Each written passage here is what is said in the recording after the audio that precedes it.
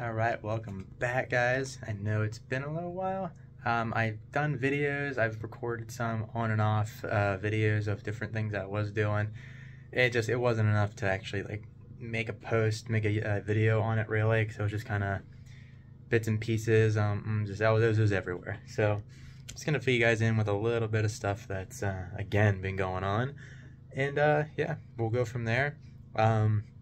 I've been working pretty hard, I would say, to trying to grow a new business here. I'm doing a mobile mechanic business that I'm offering in the Pittsburgh, PA area. So if anybody is looking for mechanical work, I'm your guy. You guys seen the videos, I do a lot of mechanical work and stuff like that. Figured I'd try it out. So I went ahead and I did buy a nice new scanner as well. I bought a nice Autel like professional scanner, so I can code, do everything. I even can adjust speed limiters on my thing. I found out I've been messing around with it a good bit, so I can in fact adjust speed limiters. I can remove, I can disable them. So if anybody's interested in that kind of stuff too, hit me up, I got you. So I can do a ton of stuff. But yeah guys, I've been kind of just on and off doing a lot of things here and there, trying to keep busy. But now, yeah, there's not a whole lot going on at the moment. But the truck I did do a few things with. Trying to hold this phone up, it's heavy.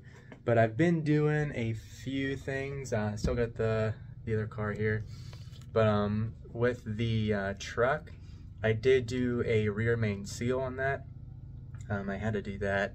I don't think I have the parts anymore for it, the old stuff. But I had some, actually, you know what? No, right here they are. Never mind, guys. Check some injectors. Well, if anybody needs a couple injectors, hit me up. I got 4 left. So let me put that down. So these are, these Dika, I think these are 80-pound injectors.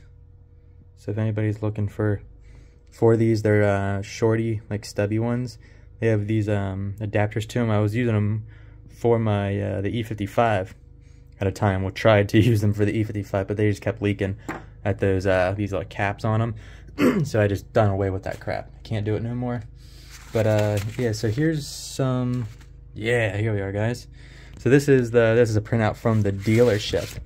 Oh, I do have parts. Yes, okay.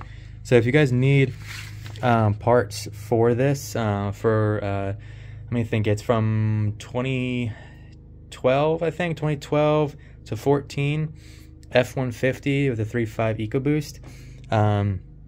Yeah, there it is. Yeah, from 2012 to actually 2014. Yeah, okay. So for the rear main seal, that's the assembly, the part number there. So I got a couple of things on here. I think yeah, that was for that. You need some bolts too, which on here they gave me.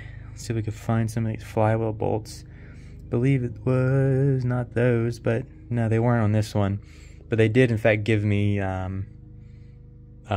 flywheel bolts. I don't think they're torque to yield ones for that truck, but I had to replace them anyway because they're only like 60 bucks and it was like 75 I think.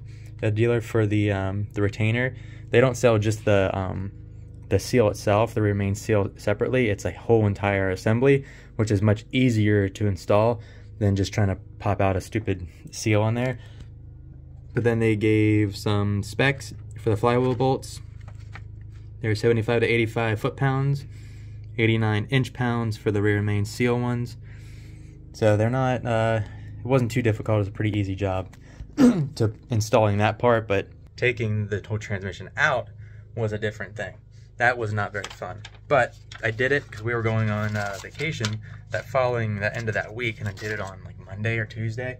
It took me 2 days to do it myself, so it is a big job taking all that stuff apart, but well worth it. I have no oil leaks anymore, and I did just do a new, was it a passenger side oil or valve cover gasket that was leaking on the back side of it and was dripping on the exhaust and causing it to smoke. Hated that, didn't want to do that. So I went with that, and then what else did I do? What do I have laying around here actually? I did change the oil in it as well. I went with the liquid moly this time. I'm trying the liquid moly out for once. I hear really good things about them. I used to use those in my bikes a lot. So decided to go with liquid moly. So far it's doing pretty dang good. But yeah, good. And also this is my card, guys. This is my, I'll have to show you guys get some new lighting here actually. So this is my card. So Zero Limit Mobile Mechanic. Obviously we got a copy of the YouTube channel here. This is it, guys. So if you guys want it, give me a call, text, you can email me. Also follow me on my my Instagram. It's the same, it's Zero Limit Mobile Mechanic. So go ahead and check me out. You'll see this logo on here. I even have a new logo on my truck, which yeah, actually I could probably show you that too. So let's go on out there. All right, here's the truck, guys. Here's my new logo. So if you guys need any work done, hit me up. Well, I'll take care of you for sure. Just got some new tires. You can see I got rid of the 20x12s. I needed some money, so I had to get rid of them.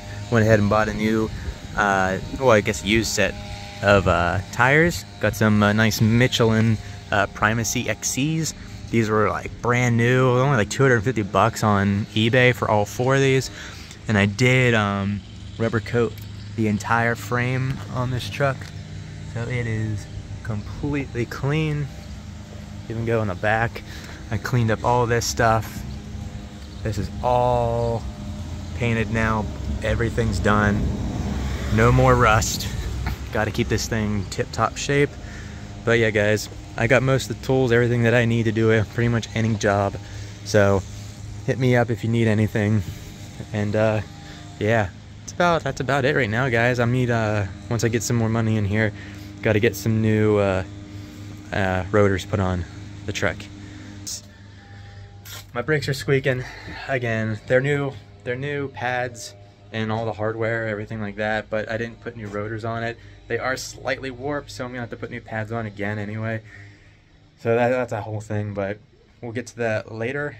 But yeah, guys, that's about my update right now. I don't want to drag this on too much, but just kind of fill you guys in with what I've been doing, just kind of going around and helping out here and there. But yeah, guys, again, if you need any help with automotive stuff and you're in the Pittsburgh area, I travel out just a little bit more. It depends. So just let me know what you need and we can make something work out for sure. But yeah, guys, that's about it for right now. And thanks for liking my videos. Thanks for subscribing. I mean, I'm getting up there close to the 1,000 mark. I really appreciate it. So we'll keep getting some more videos out here as much as I can. Doing all that I can right now. So everything's kind of at a standstill. So we'll see what happens. But enough of that.